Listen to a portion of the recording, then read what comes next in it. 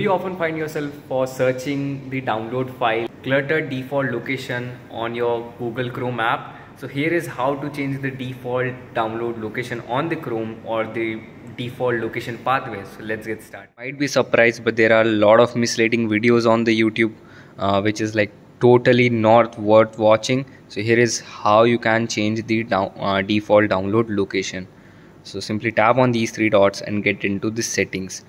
In the settings, scroll down to the bottom and here simply select downloads.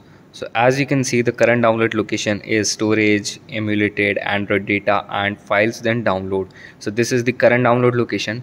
Now here's one thing you can do, whether you can ask where to save files. This is only applicable when you have inserted the SD card or you are using the SD card.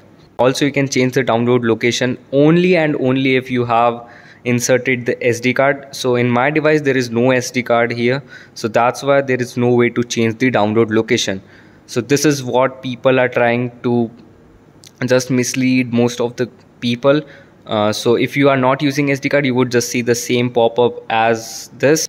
Even if I show you this, I have watched all of these videos but haven't found something really useful. So then I tried this and I found out if a user is not using any SD card, then definitely he won't able to change the download location on Google Chrome app on any Android device or on any device. Hope you found the video useful. If does, then like button is for you and subscribe, because this is how you help us and be the top 1%. Don't forget to hit the subscribe button. Bye.